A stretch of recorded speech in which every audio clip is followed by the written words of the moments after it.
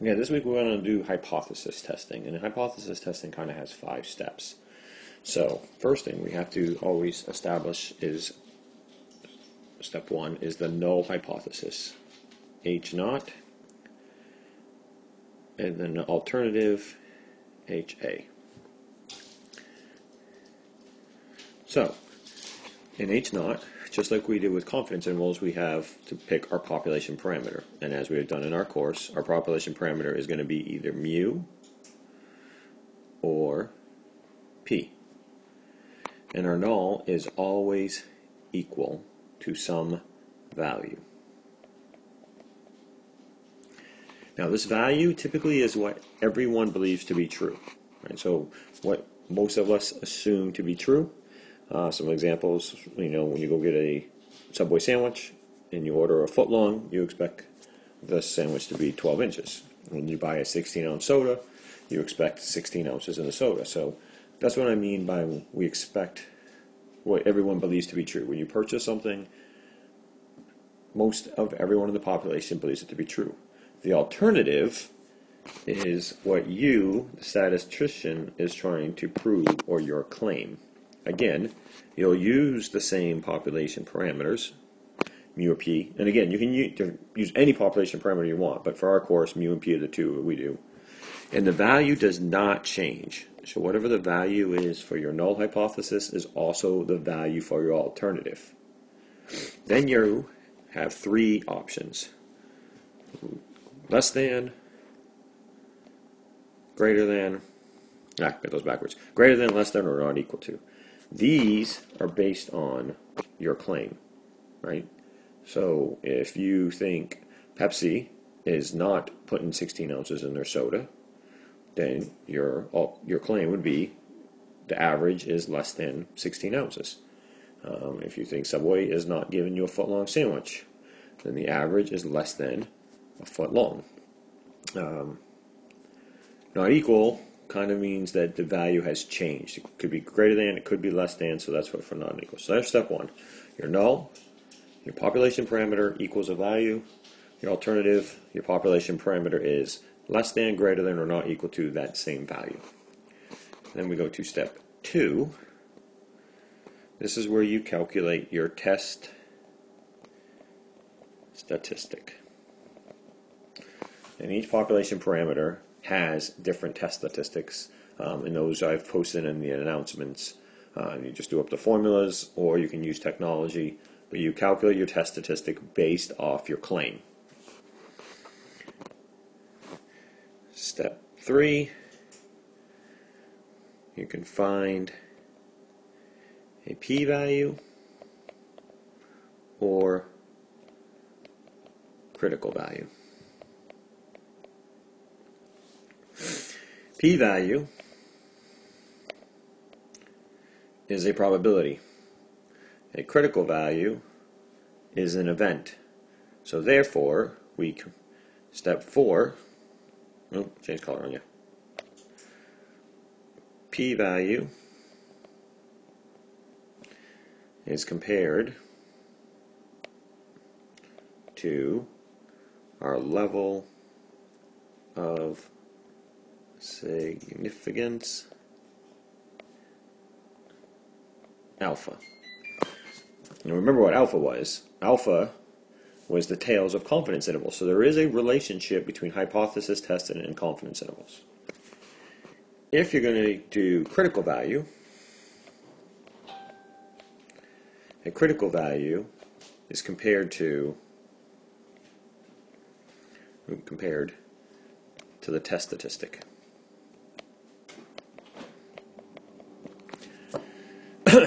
Critical values were your Z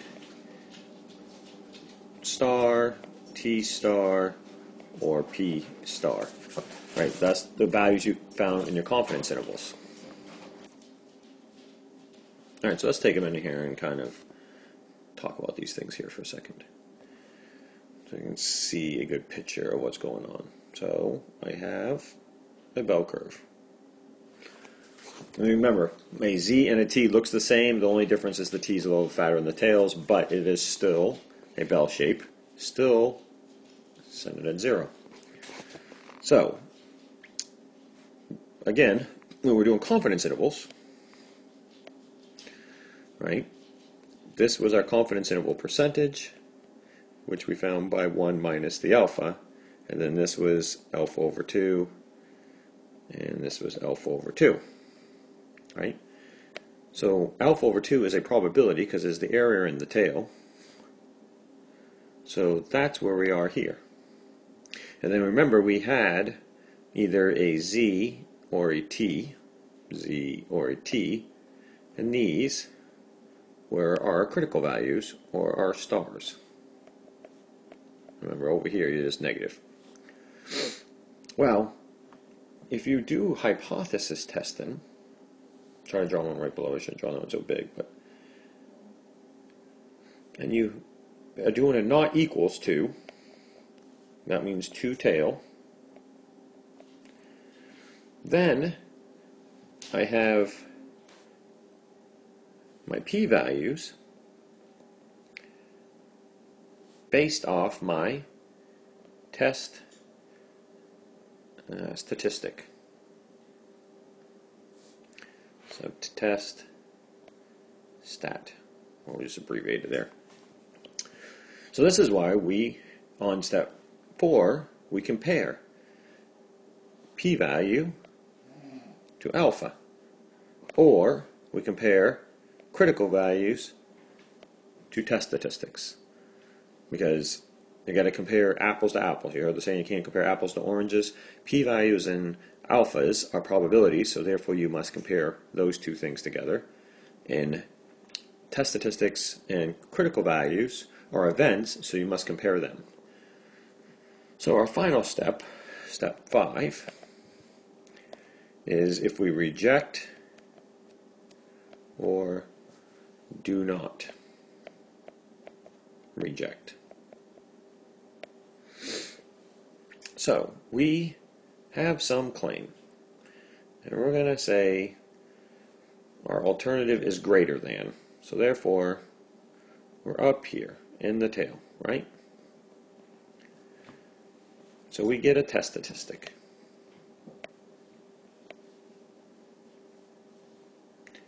And then we find a probability based off that test statistic, and that will give us our p-value.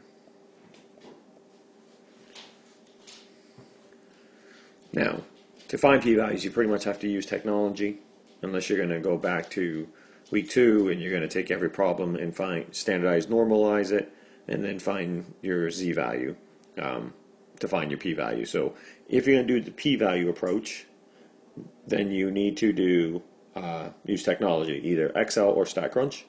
I will post a video later in the week on how to do the calculations and how to use technology. First video of the week is always kind of the theory of what's going on. If you don't want to do the p-value approach, then you still have to calculate a test statistic, and then you just compare it to your critical values, and you find your critical values just like you did in last week with confidence intervals. Now, last thing about hypothesis testing. Statisticians, we don't like to be wrong. So therefore, we either reject,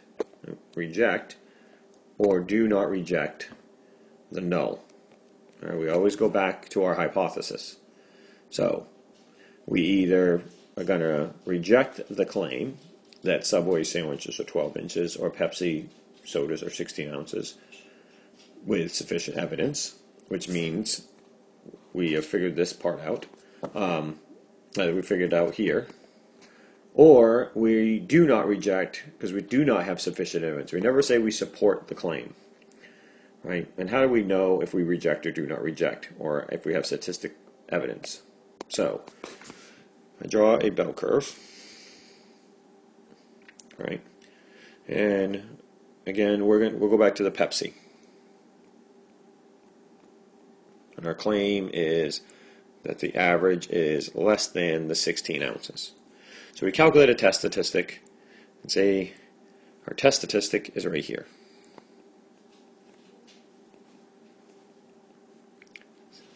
I'll just do test stat. Right? So therefore, this is our p-value. Well, if we find that our alpha is all of this, so here is our alpha, or our little arrow just went right on the self. This is our T star, is right there. You notice that our test statistic is in the bad region, right? So I fell inside this region. Therefore, in this case, I would reject the claim that Pepsi is 16 ounces. In other words, I have statistical evidence to state that Pepsi is underfilling their sodas. Now, we keep to the same example, and then our our test statistic is here, which again makes this our p-value. However, our T star, or our alpha here in red, is on that side. Well, you can see that we're still in the bad region, but we're also in the good region. Therefore, we do not reject. There is not sufficient evidence to say that Pepsi is underfilling their sodas. Even though we do have this section that's in the bad, we also have a chance of not being in the bad. And because, again, us statisticians don't like to be wrong, we're not going to argue that Pepsi is or is not underfilling their sodas. We're just going to say we don't have enough evidence, because we don't know if we're here or if we're here. All right, so that's the kind of the issue with hypothesis testing. So I always like to do the p-value approach, because the p-value has a nice simple rule. If p-value is less than or equal to alpha, reject. If not, so if p-value is greater than alpha, do not reject. And that, reject. And that always works. If you want to do test statistics and T stars, then you always need to draw a picture to find out where things lie. And there is rules depending on if you're doing less than or greater than, but I always just draw a picture. And if they're not inside each other's region, fully inside their region, then that's how I make my claim. But the p-value is a much easier approach, because a p-value, if it's less than alpha, reject. P-value is greater than alpha, do not reject. Your alpha is called your level of significance, and typically that is always given. If you're doing your own testing, after you leave our classroom, typically alpha is 5%, which deals with a 95% confidence interval, or 1%, which deals with a 99% confidence interval. You could go 10%, but most don't. 10% would be a 90% confidence interval. So you can see where these alphas come from when you're doing this week's lesson. Typically, you're going to see a 5% and a 1%, which correspond to a 95% and a 99%. Now, keep in mind, a do not equals is the same as a confidence interval, because you have two tails. Are not equals. A less than or greater than is a right tail or left tail, just like we did in week 1. So even though alpha is still 1 minus confidence interval, those would be a one-way interval confidence intervals, which we didn't really learn last week, but they are something that you're allowed to do. So the only time we're going to test our hypothesis test and compare it to a confidence interval is when we're doing not equal to. All right, so I will post on how to use technology here in a few days, but I wanted again to give you the understanding of how these lessons work. Definitely review in the book in the sections on the formulas for test statistics. They're good to look at. Again, I would prefer if you use technology or if you want to do them by hand, because you got to calculate test statistics. Proportions, you have to make sure that you're allowed to do a proportion test.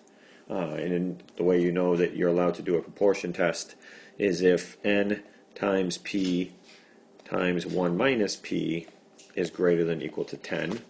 Also making sure you haven't use more than 5% of the population.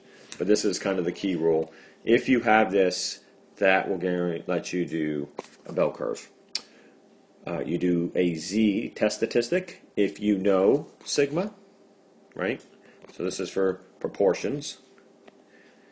You know, if you're doing the mean, you do Z if you know sigma, or T if not. And just like confidence intervals, typically you will not know the population standard deviation, which we talked about last week. So you'll use S, the sample standard deviation. Therefore, you will pretty much always use the T. While if you're doing proportions, you will use the Z. So just like confidence intervals, no change there. So that's kind of a hypothesis testing. So quick review. Step one, let's say fly back through our steps here. You always have to find your null and your alternative. Your null is what everyone technically believes to be true. The alternative is the claim, what you, the statistician, are trying to prove. Always use the same population parameter for both. Always use the same value for both. The null is always equal. The alternative is either less than, greater than, or not equal to that value based on your claim. Step two, calculate your test statistic. Step 4, find either a p-value or a critical value. Step 3. Step 4, find a p-value. Then now you've decided if you reject or do not reject. And that's where we went through all those lessons. And kind of 5 is restate the problem back to the original. So step 4, you either reject or do not reject. And then 5 would be Pepsi does underfill their soda or does not underfill their soda. All right. Have a good week. We're about almost after this week, we'll be halfway through the course. Please email me if you have any questions.